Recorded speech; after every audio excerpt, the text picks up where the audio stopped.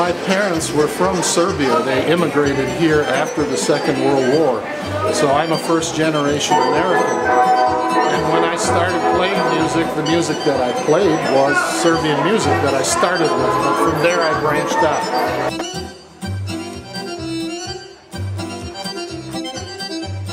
Here we do dances from all over the world, but primarily from the Balkan area, Serbia, Bulgaria, Romania, Greece, Hungary.